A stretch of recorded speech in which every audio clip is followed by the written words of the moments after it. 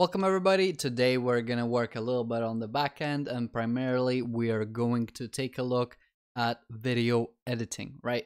So let's say somebody uploads a high definition video that they didn't, edit themselves in terms of like downscaling the size of it, right?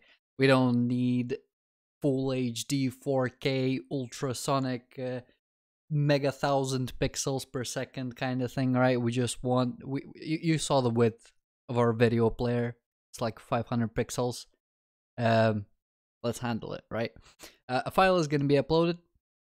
We want to transcode it, and basically transcoding is changing the size of the video or changing something about the video, right? I'm not too big on video editing. I sort of know the basics, and for me that's enough to get around, right? If I would require to do something more complicated with videos, I would go research on the topic, right? There is an abundance of information out there. So in my tech overview episodes and introductions, I don't know if I can't remember if I talked about this library that is essentially a C# wrapper around FFMPEG, okay? It's called xabe.ffmpeg, all right? And I'm going to leave a link for that in the description. You can use that if you'd like. What we're going to do in this video is we're just going to go over FFmpeg, and again, it's just going to be a really basic look and real basic usage, because at the moment we don't need anything too complicated. We just need the basics, and if we are in a scenario where we need to use that library for more complicated reasons or whatever, we will do that. But let's go ahead and we will go to the internet first, right? And we're gonna search for FFmpeg, right? Here we are on the website. If you're on a different operating system, you might want to basically download FFmpeg so you can run it on somewhere on your machine, right? So we don't want the source code. We want to go somewhere here and maybe click on Windows. Built by Zareen.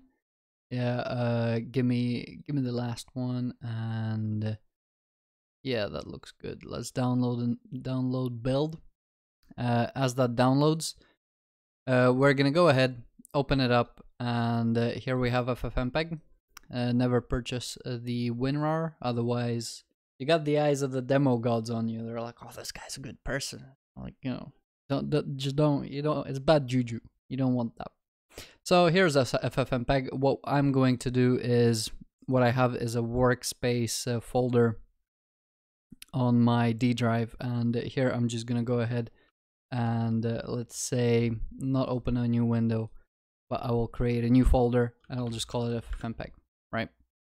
What I'm gonna do is I'm just gonna grab FFmpeg and put it in there, right? Awesome, cool. So close that. That's all I needed. FFmpeg exe, right? What more could you ask for? Next thing that we can do is we can open the command prompt. Just go to the D drive here, and then we can cd into this folder. And ffmpeg.exe, it's a command line tool. .NET command line tool. If you know anything about command line tools, didn't want to open that. If you go to your system environment variables, the only reason that I don't need to type in .NET.exe is because in my paths variables right here, and this is very similar to how Linux works, and once we get it to deploying our application, again, this is something that we're going to use because we are working on Windows, or you're working on maybe on Mac, and then we're going to be deploying to Windows, right? So what we have in here is we just have a path to if I can find it, .NET somewhere here. Yes, yeah, C program files.NET, right? So if we copy that, I don't know if I've already explained this. Let me go ahead, open a different Explorer window. Here is the .NET.exe, right? So if we want to run FFmpeg like this, let me just exit it. FFmpeg. Yeah, you see it's not recognized. So if we want to run it from anywhere, we add it to the environment variables. And if you create your own program, you build it, you have the executable, add it to the environment variable, you got your own command line tool. Simple, right? This stuff's not too hard. So we want to go back into FFmpeg, and here we get the command line tool, right? So the first really simple thing that I want to do is I just want to grab one video and convert it to something else. So as you know me, I got a couple video samples, so I recommend you pause the video here if you don't have your own video samples, and grab some. So I'm gonna grab a MOV file, and I don't know, any of the MP4s will do really. I'll put them over here so we can play around with them. So if I type dir here, you can see that in this directory we have these following files. How does this work? What will happen is we essentially have the FFmpeg executable as the input. So we do -ei input. We want to input some kind of file. So let's say video8.mp4. What do we want to output? Let's say we'll just say test.mp4. Okay, and the ending is important. Okay, so if we will do something like MOV or what's it called, the WebM or whatever the format is, or FLV or AVI, the ending is important because that's when FFmpeg is going to be like, right, you're trying to change some file format type thing, and it's time for me to do my transcoding thing and whatever, and don't put some junk at the end of it, right? We're sticking to the basics. If you don't know what you're doing here, follow this and just chill there, right? Use MP4 because that's an old video format and it's supported everywhere. So we're gonna run this. It runs, right? And we get the test.mp4. Awesome. Not much has happened. If we play this test, we still kind of get the video, what's called the audio. So what I want to do now is yank the audio out, right? And we're just gonna bring up the same command, but before we write test here, we're gonna write -an. I don't know what it stands for. I typed into Google FFmpeg how to remove audio. Somebody said this is the command. Go for it, right? So here's going to be the override. So you will see this something that I would like to handle as well. It kind of gives us a prompt. So we want to be able to get rid of that. And now if we play this, no audio, right? So this is a little bit better in terms of that the video itself is going to be smaller because there is no audio there, or I presume it is. I don't actually know for sure, but no audio, I'd assume the video gets smaller. Cool. Now let's get rid of that prompt. So before we basically it asks us, do you want to recreate it? And here we can just put a -y flag, and that will automatically override the file, right? That's pretty much the options that I want when I'm going to be running this from my program. I don't want it to just abruptly stop. Now what I want to do is essentially say, right, we might have a really big video. I want to downscale it, right? And this is where you just, again, you go to Google and you say FFmpeg, change the size of the video.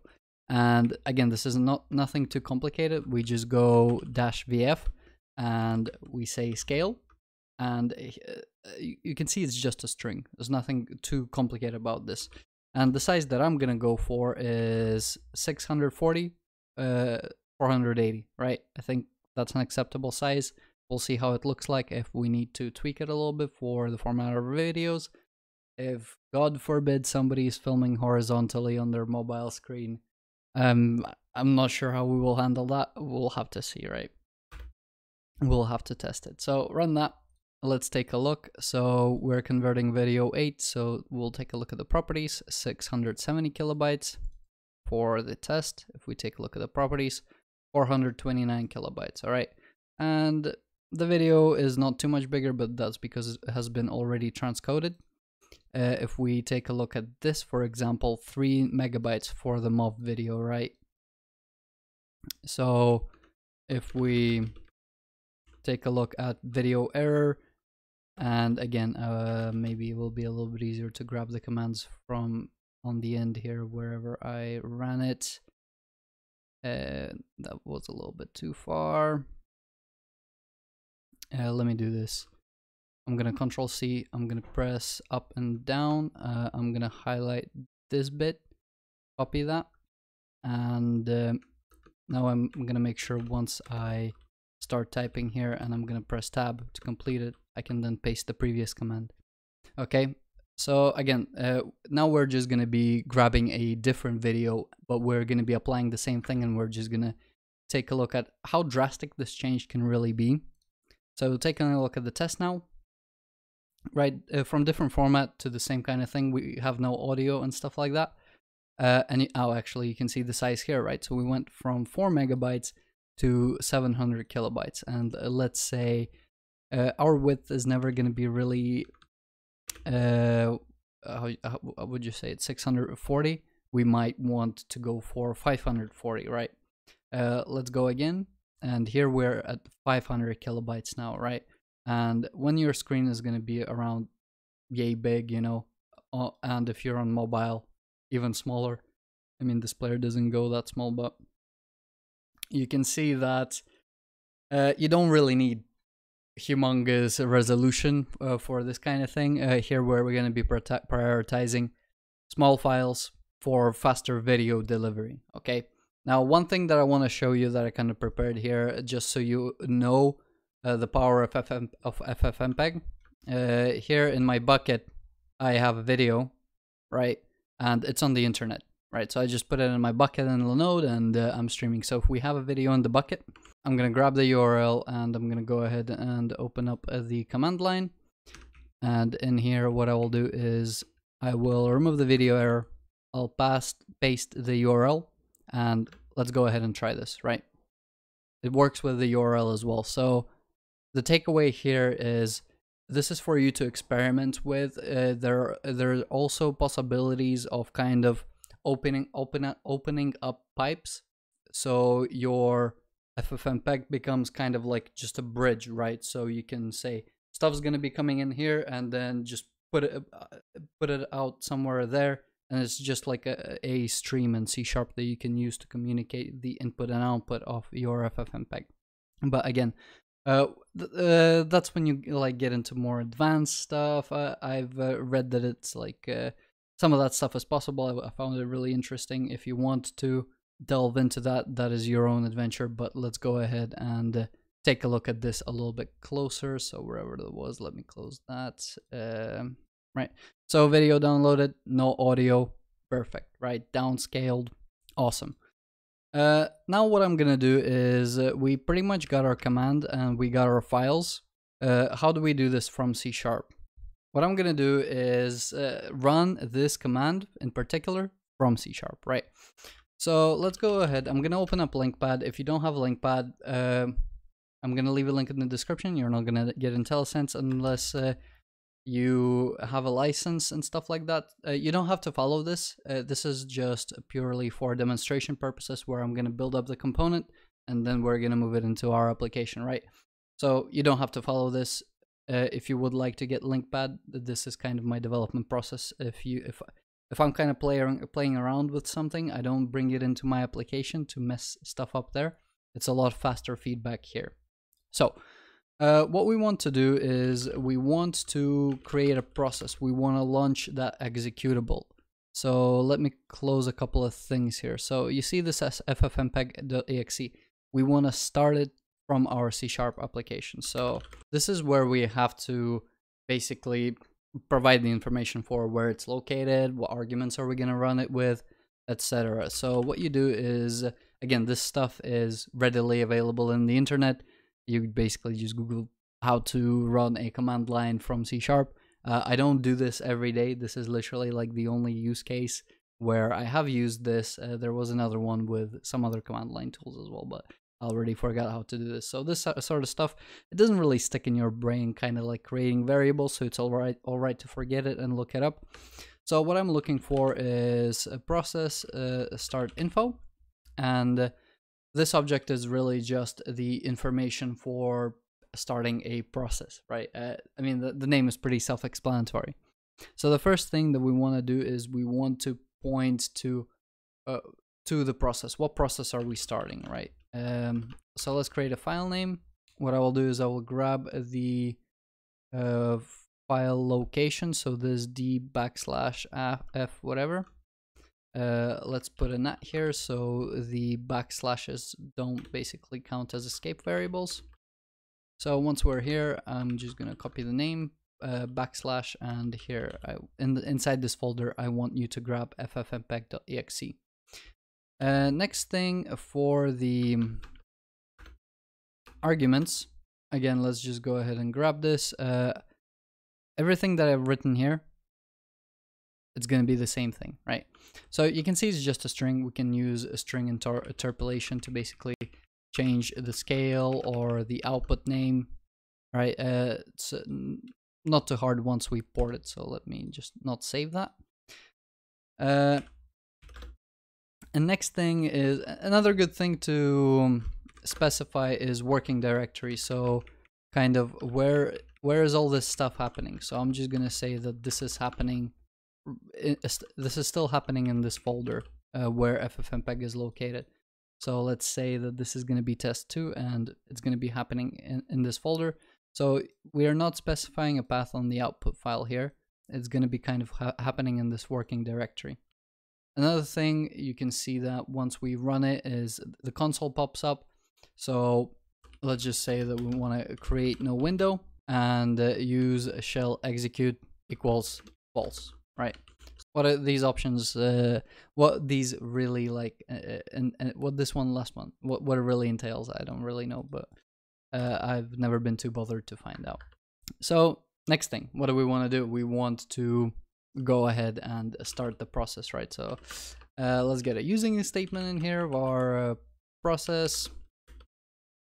Let's create a new process where the start info will be this process start info, and this was probably worth renaming. Put this here, and once we have the process running, well, we don't have it running at first. We want to start, and then once the process is started, we want to wait for exit. Okay, and that's pretty much it. So if I run this, we should expect to see test2. So let's see how it takes. About 1 second, so about the same time. So explorer.explorer, is that a thing? Yep. Okay, well, let's try this again. Okay, nice. So let's see, test2, right? That's because we specified the working directory and everything worked just fine. And again, if we don't want to specify this, we just need to make sure that we register our FFmpeg as a environment variable on the machine, okay? And that's something that we'll get to once we get there, right? Now, let's make this run in parallel, right? So 1 second, our application is going to be blocking for 1 second. So we don't want that to happen. So for example, if I have a while loop, let's say task equals task.run. Oh,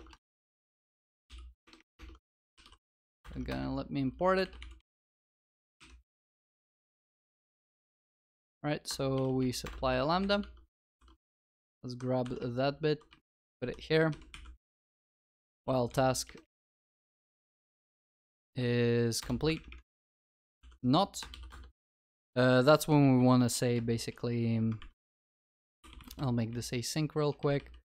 And we're just storing this task so it's a little bit easier to see in here. And while this task is running, what we can do is just to kind of illustrate the point of the other stuff is happening, right? So 100, let me just say 100 milliseconds here. And we'll say that 100 ms passed, so we want to dump.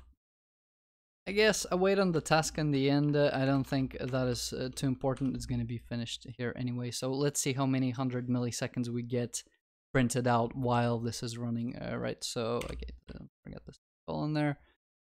So you can see a couple. This is like 1 second is a lot of time of computation. So if you have a multiprocessor environment or multi-threading, you want to avoid blocking. Stick this in a task, and then something else can be running here, or your application can resume execution. and this will run in the background. So let's go ahead, grab this code, and what we will do is we will move this from LinqPad into Writer, and we'll see how it goes, right? So going back to Writer, let me close all the other windows. I don't think I need the command prompt anymore either. In the video controller where we upload the video, again, we're going to reshuffle this a little bit, but I just want to make a point of just making it quickly for now, and then we're going to clean it up later. So what I will do is in my project here, I'm going to not add it like that, but let's go ahead and add a directory. We'll call it FFMPEG, right? So what I will also do is I will open it in Explorer, because previously going through this I had an issue where I couldn't copy stuff. I couldn't copy this FFmpeg file through Writer, so I'm just gonna copy the executable like this using Windows. So not sure why it failed before, but this should now put the executable here in this folder. And from here on, we'll close the FFmpeg folders from our LinqPad script. Hopefully this is not too much to copy off screen for you. I'm just gonna go ahead, grab this task, because we can just simply await on the task here. And after here, we're just gonna say await. We're gonna import the rest of the stuff. And all this is gonna do is basically not block our thread, right? So because we're going to be awaiting on this task here, again, we can put it in a different function and still await it. The requests that are going to come into other controllers are not going to block. So a couple of things to replace here. We have access to our environment, so we know where stuff is. Let's go ahead and map this out. So the file name, so that's our command. I will use path.combined to grab or basically create the path. We will grab the content root path, so that's going to be trickinglibrary.api, so this is the root. The next folder is FFmpeg, and then it's ffmpeg.exe is the executable, right?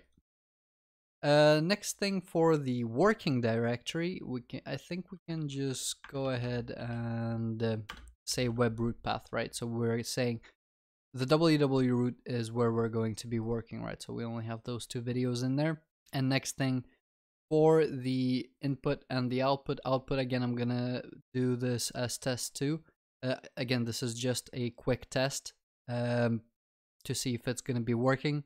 We are going to extract it into a separate service, well, a separate class to begin with, and we will see, does this need to be its own application sort of thing if it's putting too much load on this API. But I think that's too early to think about at this point. So video input, right?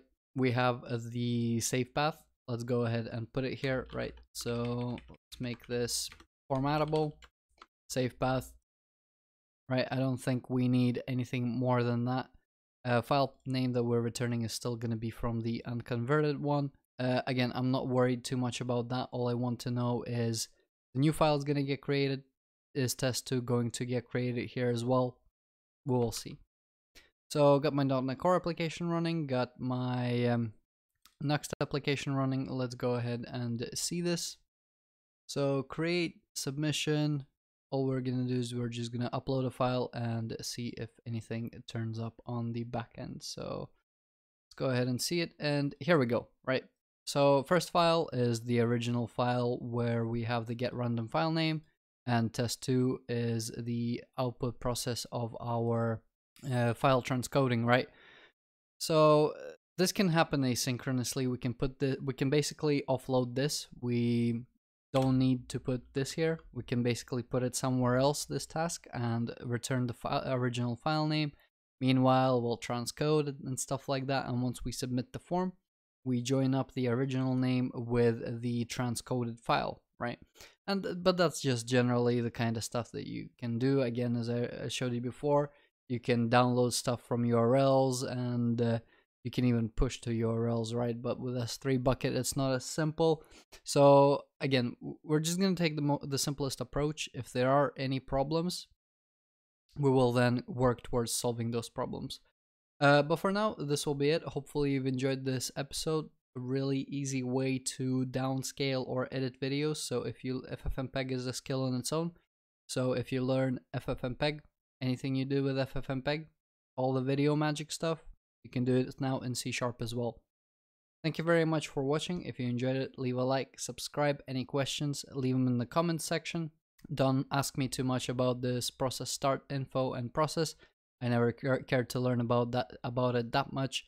I just Google every time I need to use it, right? And that's been like 3 times maximum. Okay, it's one of those obscure things you rarely need to use. But nevertheless, I also stream on Wednesdays and Sundays.